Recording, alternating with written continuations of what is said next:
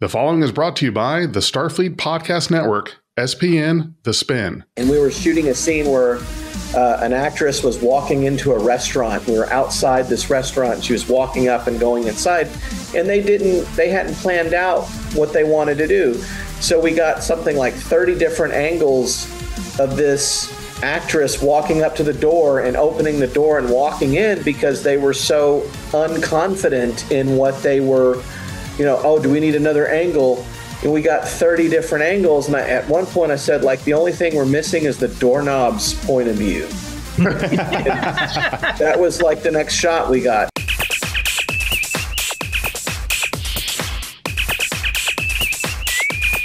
Red alert. Hey everybody, it's Big J, and in just a moment, I'll be presenting you with Interlude, a Star Trek fan film from Avalon Universe, written by Jonathan Lane. Afterwards, please join our Critical-not-Cynical review with special guest Director of Photography Joshua Irwin. Without further ado, here's Interlude.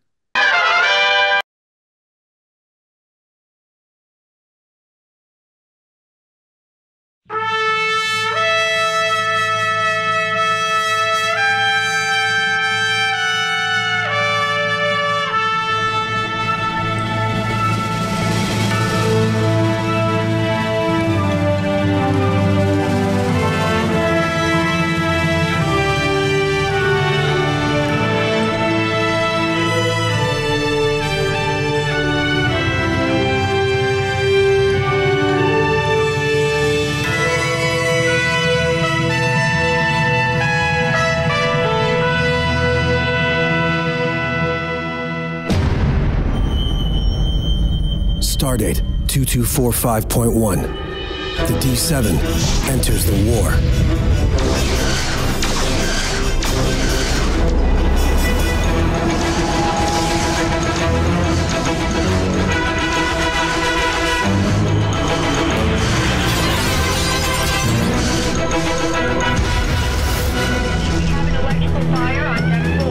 Helm, hold her steady.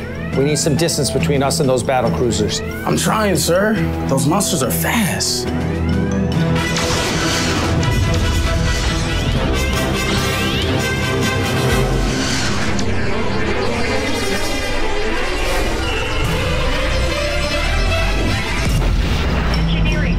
Damage report. Shields holding at 60%, aft torpedoes disabled, impulse engines damaged but still operative. We have warp power, but not for long. Rage, this is engineering. God, what the hell are you doing to my ship? Alexei, divert all non-essential power to the aft shields. Keep those warp engines intact.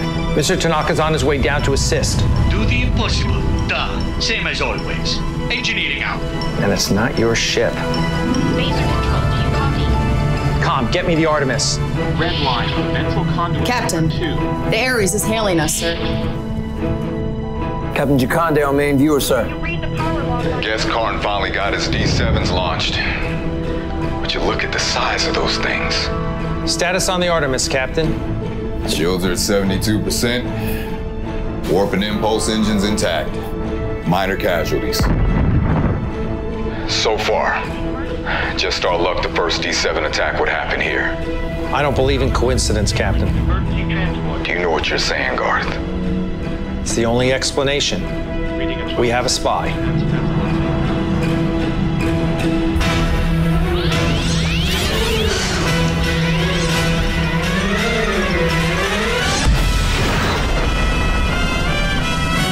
Jacande, Kane, status on comms. Communications relay overload, Captain. I'm rerouting now. Just give me a minute. Franklin, damage report. Hull breach on deck 6. Emergency bulkheads in place. Phaser banks 3 and 4 damaged. Auxiliary control circuits temporarily disabled. Casualties. Go ahead, Doctor. Captain, I have Ramirez in sickbay. He's been hit. He's in critical condition. I need to operate, but I can't while the ship is being blasted apart. Understood. The ship gets blasted apart. It's not going to matter. Kane, I need comms now. Thanks for calling me back. I thought you'd hung up on me. Ramirez is in sickbay. He's critical. Get out of here, Garth, now. We'll handle this. Jump to war with us. With any luck, we can both make it back to the fleet. No. Those D7s are faster than us. Starfleet can't afford to lose both our ships plus Ramirez. We'll handle the battle cruisers. Helm, come about. Chakande, no. We'll beam Ramirez to you. We can lower our ventral shield just long enough to get... Captain, we've just taken heavy damage to the ventral power conduits. It's knocked out the transporters. Damn it. Chakande, can you beam Ramirez? Our transporters are out too. Garth, this is the only way. You've got to get Ramirez out of here now. Engineering, slow to 1/4 impulse, start venting warp plasma. We've got to make it seem like we've been crippled. Yes, Captain. And Commander, be prepared to shut down antimatter containment. On my mark. But Captain, that'll destroy the ship. I know. I know. Aye, sir. Chakande. It's been an honor serving with you, Captain Garth. Now get the hell out of here. The honor is ours, Artemis.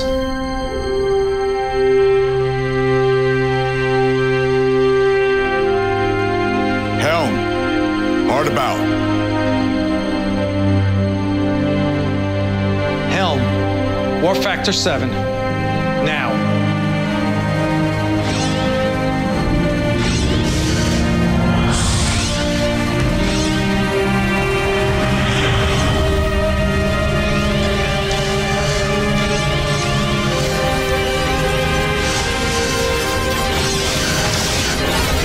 Engineering, shut down antimatter containment unit now.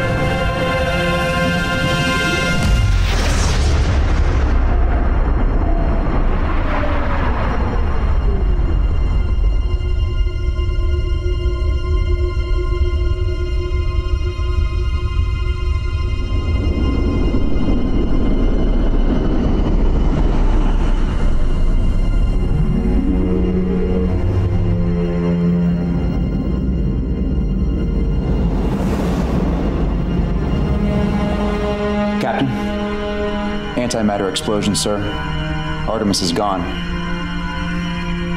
The Klingon ships are no longer pursuing us.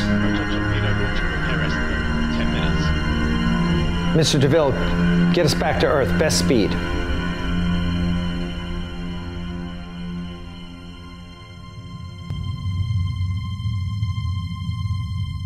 That ambush cost us dearly. Captain Chakande, we were brothers in war.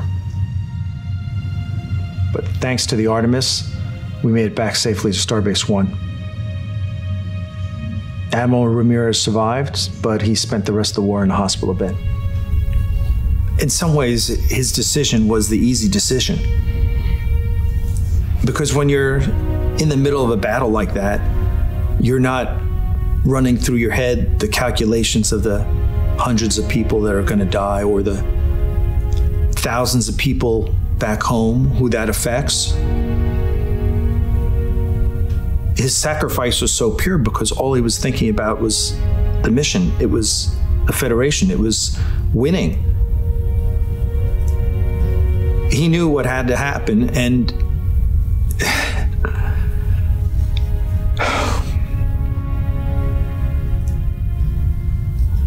he didn't give a damn about anything else but achieving the mission. It was pure sacrifice. It was pure purpose. But that's what captains do. Those are the decisions captains make. The Klingons teach their children that a true hunter always cuts the head off of the beast and eats its still beating heart. So they went after Ramirez. He had rallied the fleet, pushed for the launch of the Ares class, and turned the tide of the war. Karn thought if you cut off the head, the body would wither. But he didn't plan on us making it out. The Klingons hoped that by taking out Ramirez, it would cripple our morale. But it backfired on them. The Klingons couldn't have known where we were going to be unless someone tipped them off. Now that we knew that there was a spy, that gave us that one piece of information we needed to finally bring this damn war to an end. Now we knew exactly what we were up against and what it might cost us. And I knew more than ever that we needed Axanar. In the weeks following the loss of the USS Artemis, a dark shadow lingers over the Federation. The newly unleashed D7 warships prove to be all but unstoppable, taking a devastating toll on the Federation fleet. The tide of war quickly turns, and a growing sense of urgency spreads throughout Starfleet Command. However, as preparations to execute Garth's battle plan at Axanar continue, word arrives at Earth that the Vulcan High Council has reached a fateful decision. Vulcan is withdrawing from the war, and the Federation must face this new threat without their strongest member.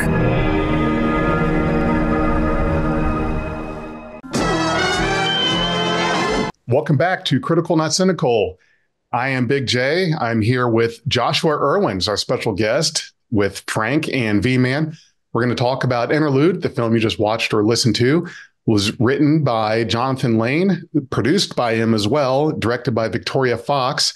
And Joshua was the director of photography on this one. So Joshua, as always, we are glad to have you here. It's always a pleasure to talk with you. Thanks for having me, Big J. Before we really get into it, I want to have you explain to us, because I think I may know, but just for our audience that doesn't, what does the director of photography do? So the director of photography is responsible for basically the image that you see on the screen.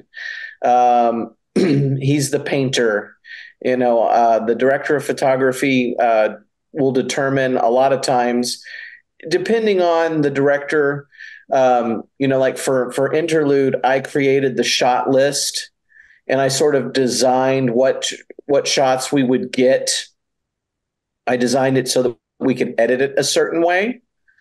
I was responsible basically for anything pertaining to camera and lighting is the best way to break it down. So I lit the set, designed and executed everything involving the camera moves, the shots, all that kind of stuff. Now, you operate the camera itself? Sorry, Frank. Mm-hmm. Yeah, I did. Okay. Yeah, what I was going to say, and you're also the editor, and that normally really isn't the way things are done. Usually the editor is out there and takes that, right? In real movies, yes. People tend to specialize into things like, a makeup artist or a script supervisor, and then an editor will be a very specific person. In the case of the fan films that I work on, a lot of times I tend to do both.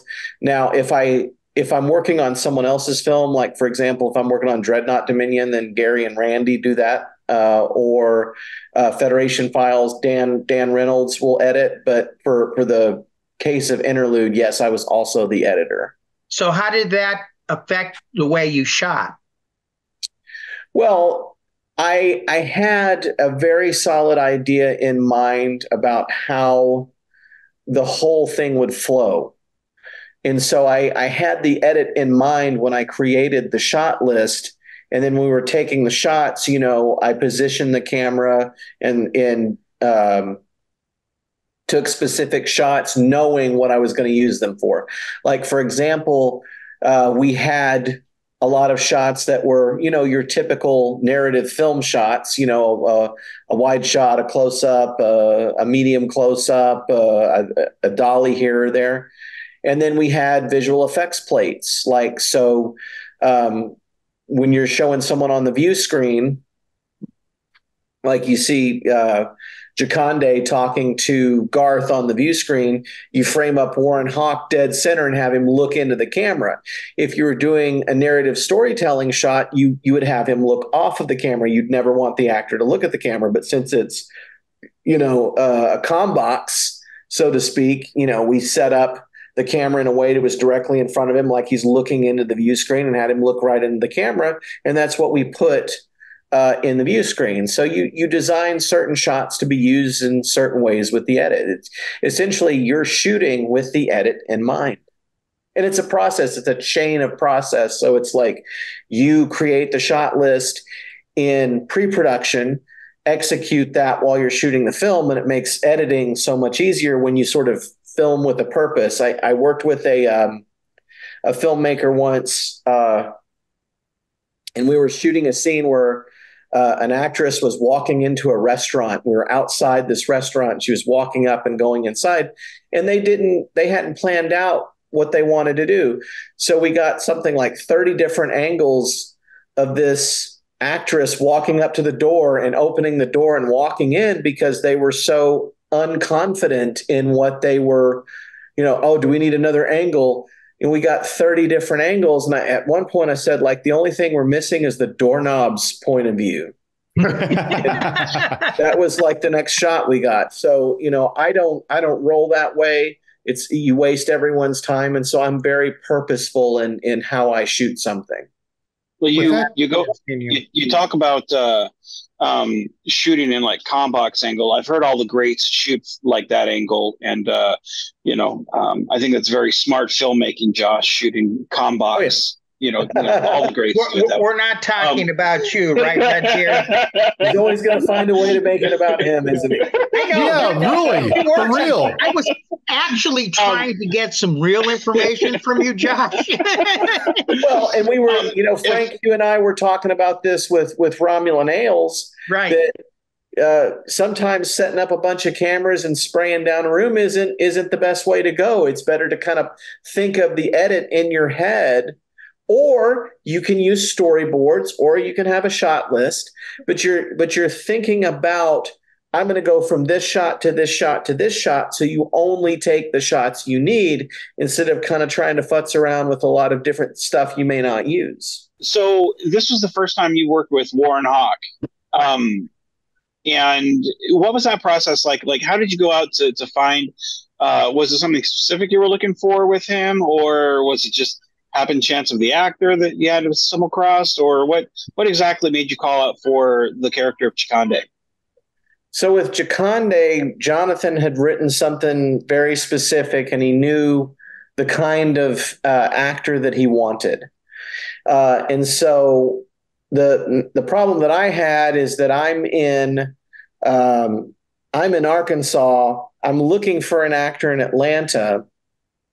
Victoria she was working on a project called Freedom's Path, where she was working with like 300 actors. She was like casting like 300 background actors for a Civil War, Underground Railroad movie. So she was really tied up with that during the entirety of pre-production. So it kind of fell on me to find an actor, and we were posting casting calls, but we weren't getting a lot of responses.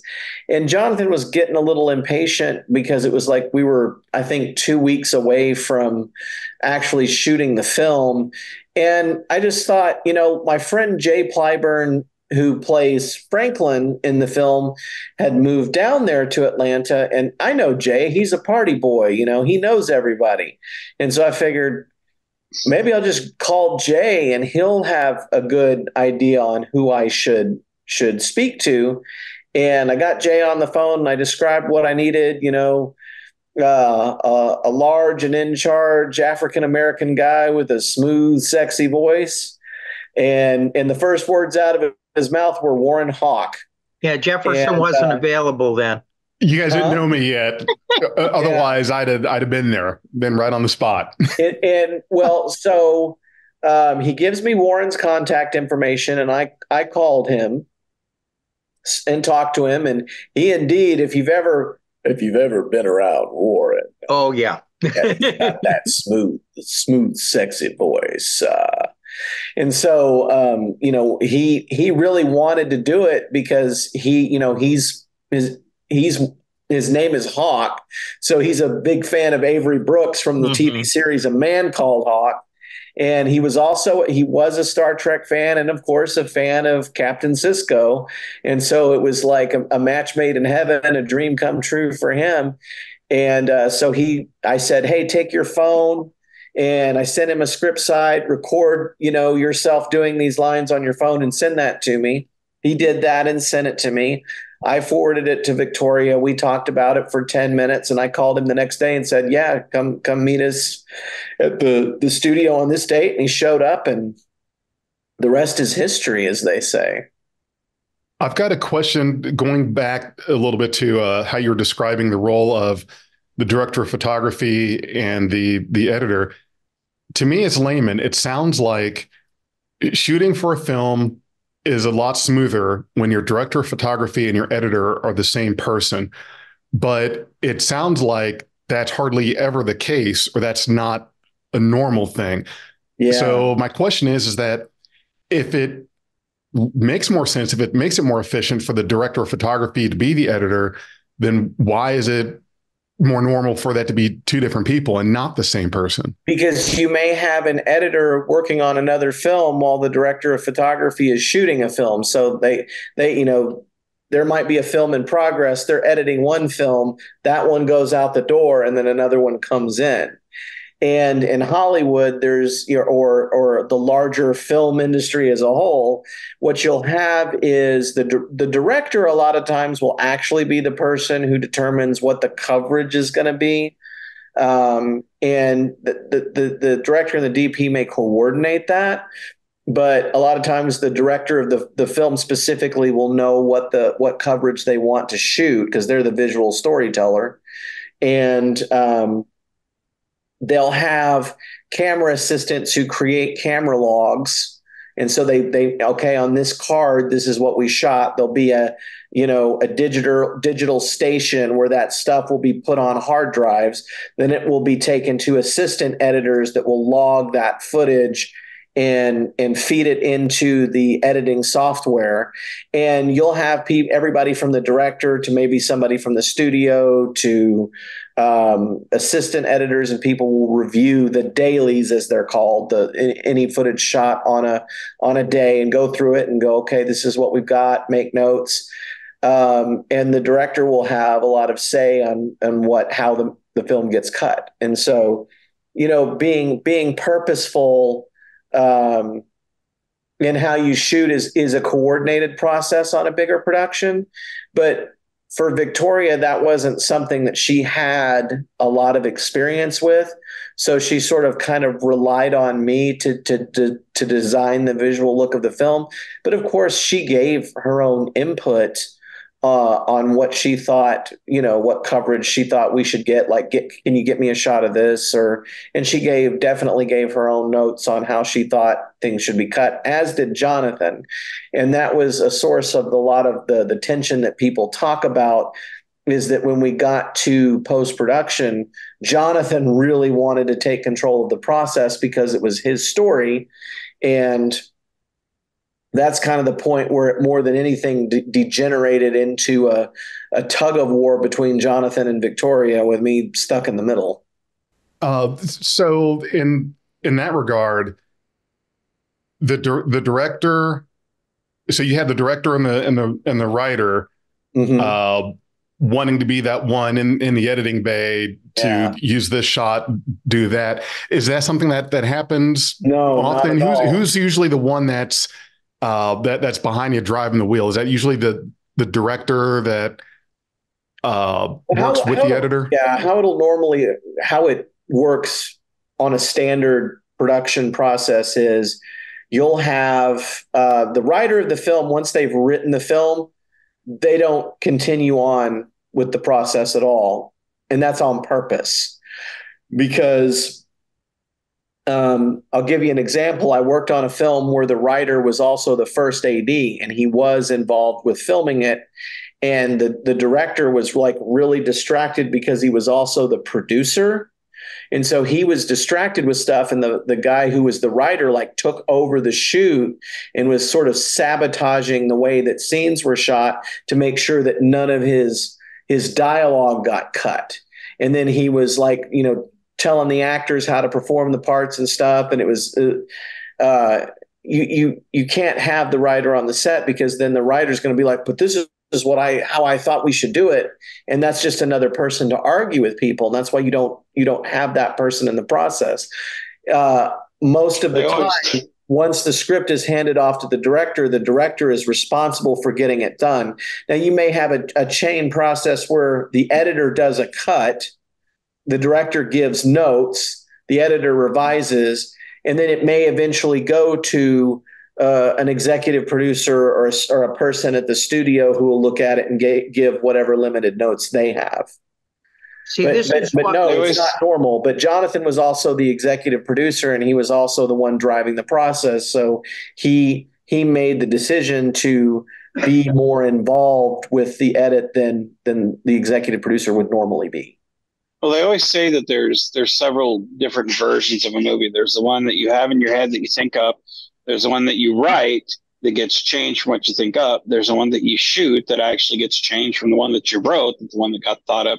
And then there's the one that you edit that gets changed from the one that was directed, that gets changed from the one that was written. So a movie goes through several different versions from the one that was created from just the thought process. And that's something that when you have the writer there, that's kind of hindering the entire process. Like you can't have a movie that is just completely controlled. And that's something that people have to realize is once you bring somebody else on board, it now becomes a group process. And that's something that we are supposed to learn in kindergarten.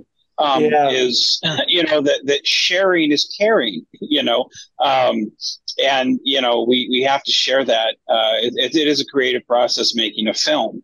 So obviously the CGI was really impressive with this film.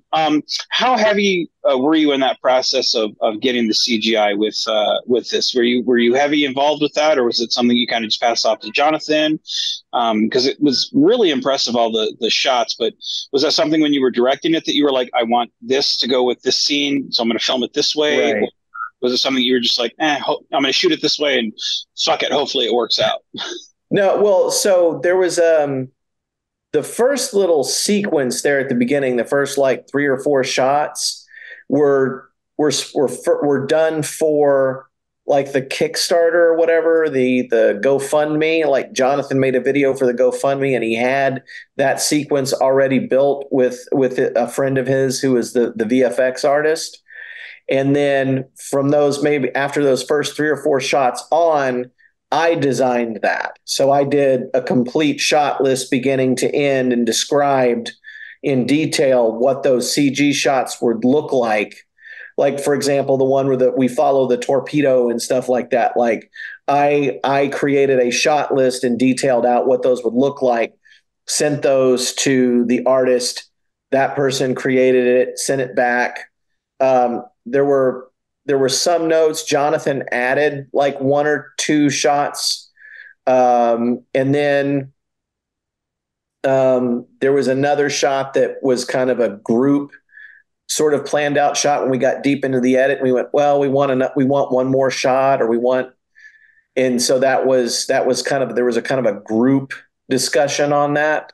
And it was the shot where you see like K7 station destroyed. And so like one person was like, I want to see K7. And another person's like, I want to see this. And then I kind of had the idea that you'd have the Klingon ship coming down like in Star Trek 6 and flying over the camera. And so that was my contribution to that. So that was kind of that one shot was a group thing, but most of those shots during the battle were preconceived by me. And then the artist did it, sent it to us. We gave notes and went back and forth. Yeah, it was nice. Those were nice shots that you had in there. And that was one of the things that I liked, the camera movement. Anytime I see a film where you do something a little more dynamic with it, instead of, okay, the camera is going to be put on a tripod and it's going to be a static shot where the people might move, but the camera does not. Now, I'm not talking getting crazy like the early Transformers Michael Bay movies where you have no idea what the hell's going on because the camera's all over the place and zoomed in on everything. But I like kind of more of that sort of free form motion, like you're just kind of very gradually, maybe steadily, just sort of moving. And it's not that you're even trying to intentionally move. It just feels like, okay, this is not on a static thing. Somebody could be saying they're holding it and they're still kind of like, you can't necessarily stand still completely. There's little movement in there. I've grown to kind of like that sort of thing in cinematography and filming. Yeah, I try to be somewhat purposeful in moving the camera when I can. I mean, adding a production value is a legitimate reason to move the camera, but you don't want to overdo it. And yeah, you have the two extremes where it's like you can have the briefing room scene from a fan film where like the camera never moves and it's just people talking for like 10 minutes. I remember there was a scene in a fan film, and it was years and years ago, and the camera never moved in this briefing room scene, and it was 8 minutes long, and Vance called me and he was talking about it, and he was like, that briefing room scene made me angry, and he was like getting real worked up about it. But then you get the other side of it, which is like you have a briefing room scene in Discovery where like the camera will not stop orbiting the crew the entire scene, and you're getting seasick. You know what I mean? So you have to kind of find a good media, middle ground there with moving the camera. And that's why I say be purposeful. Now, at the same time, we were a little too static for my taste in some respects with Interlude. Like a lot of the camera movement you see in the version that's out, like the shaking of the camera and stuff, is added in post. And that's where I first started doing that, doing it in post. In the previous fan films I did, I would actually shake the camera, and it was Interlude where I started doing it in editing. But it was like Jonathan didn't want me shaking the camera. I wanted to fill the bridge with smoke. I wanted flashing lights. I wanted sparks. And if I'd had my way, we would have done all of that stuff, and we didn't. But I'm doing plenty of that now. If you've ever seen The Lost Starship, that's all over the place. And then the one we're about to release that may be out around the same time this comes out, The Death of the War, is going to have a lot of that too. So when we get to the second part of Romulan Ales and we get to the battle scene, you can come down and shoot, because I want smoke and flashes and all that stuff too. But I was going to ask you, Josh, because we've started using this. What do you think of doing the gimbals in the steady cams? So they're two very different things. But they will help you do sort of the same thing.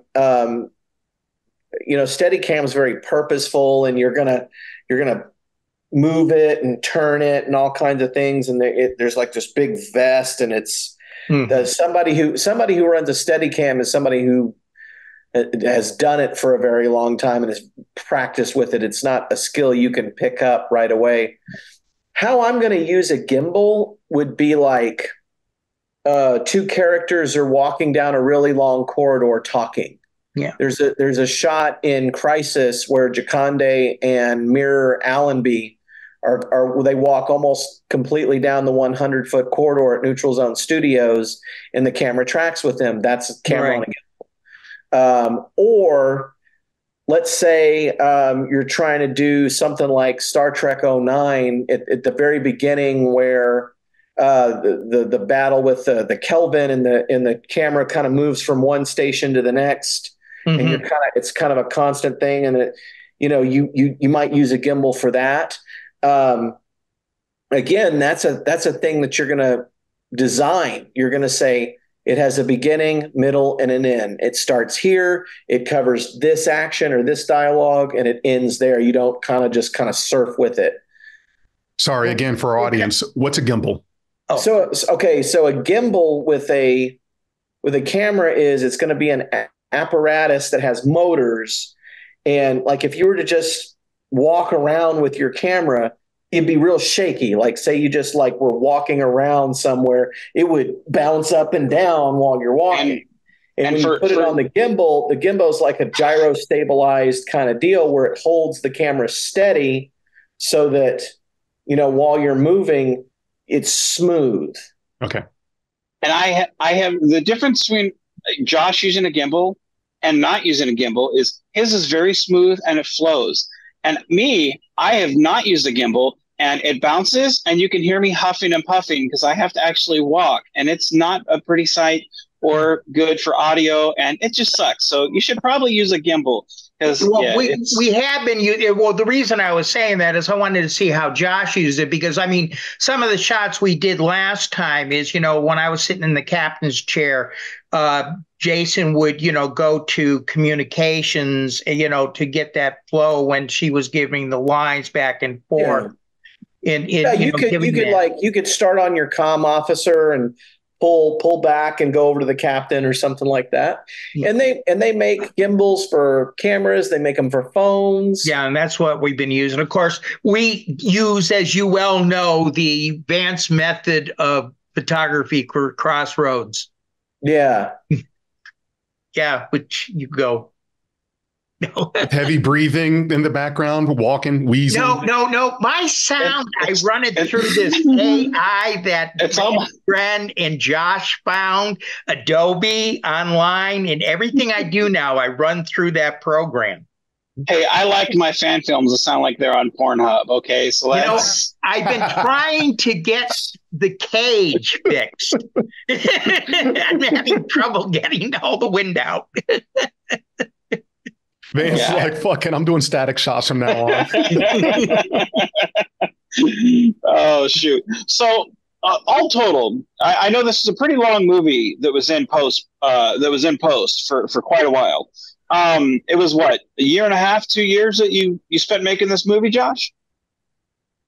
Okay, so Jonathan contacted me about it, I want to say in November or December of 2018. And then we released it. We released version 1 in April of 2021. And then we finally got to the final version 3, which is what's out now, in December of 2021. So the whole process was basically 3 years from the end of 2019 to the end of 2021.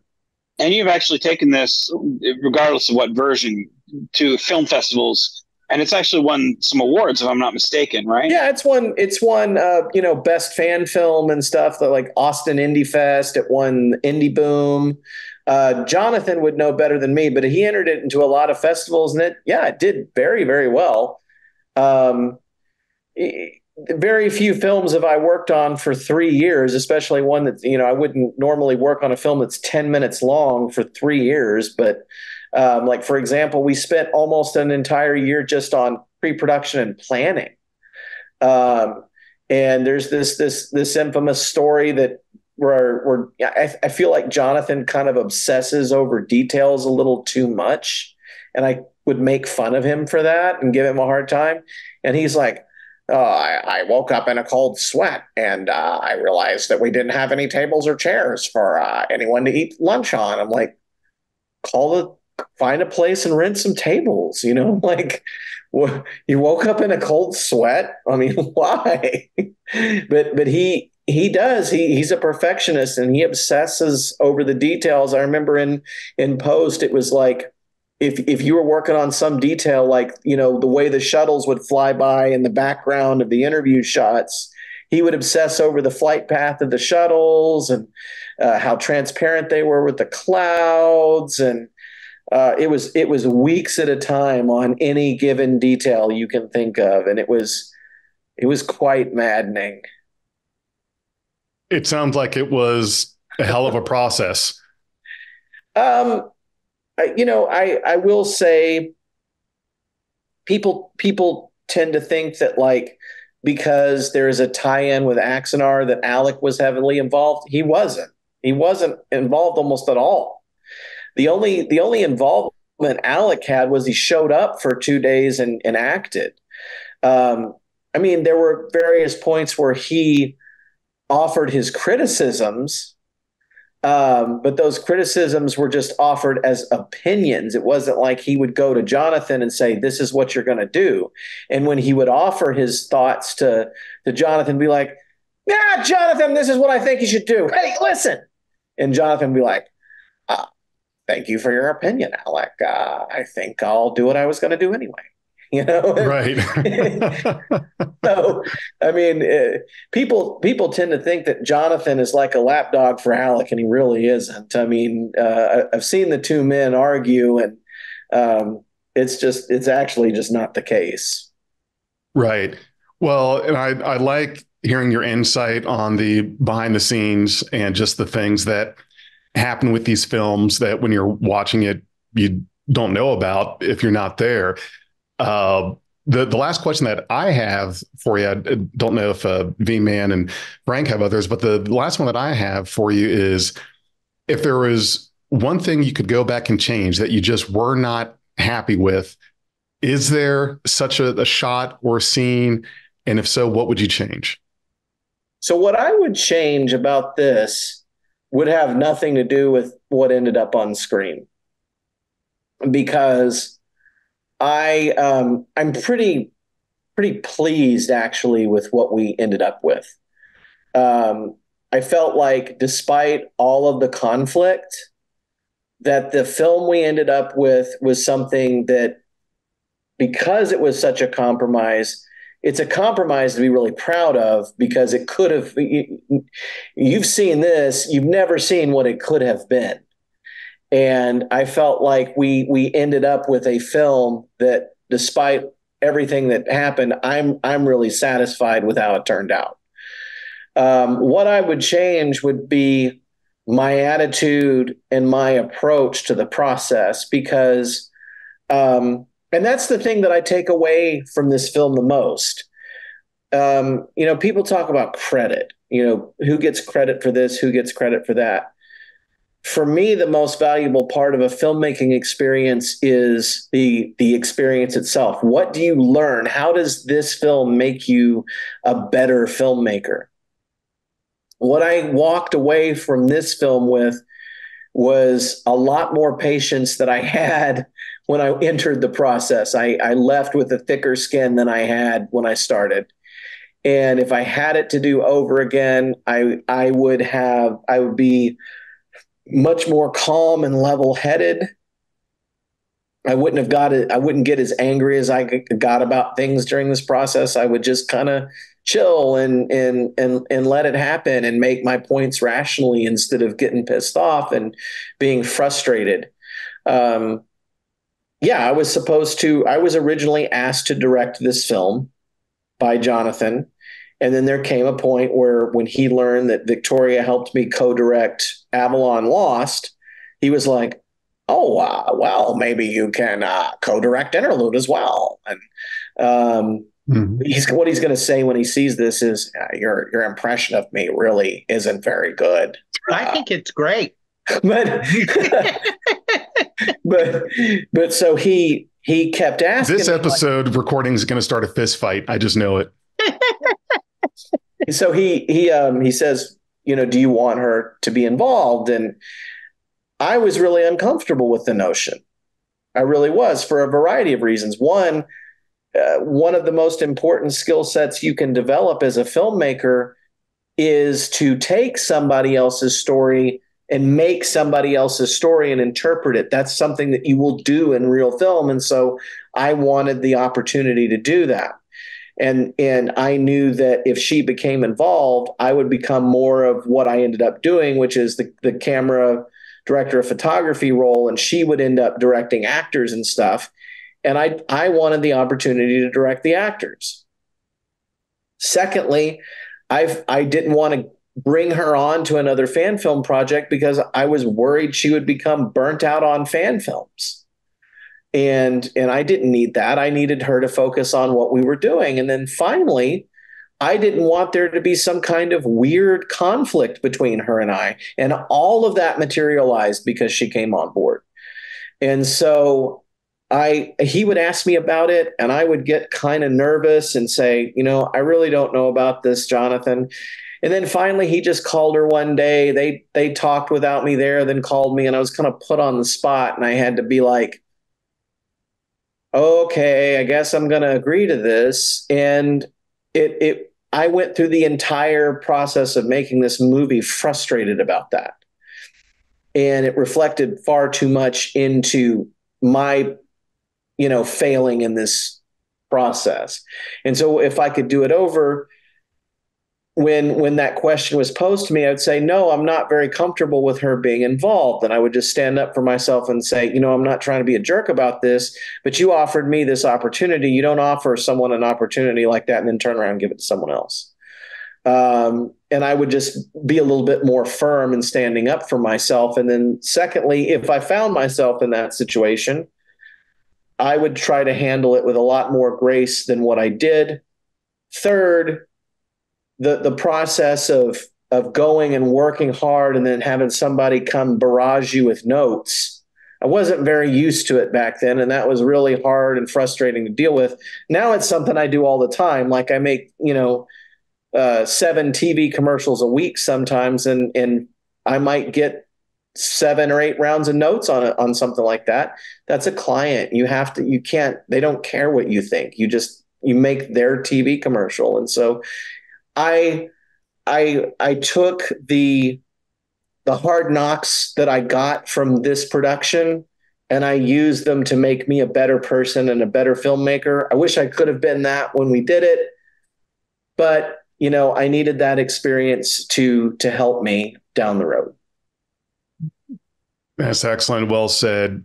Vance, Frank, you guys got anything? No, I'm good. I'm good. Good.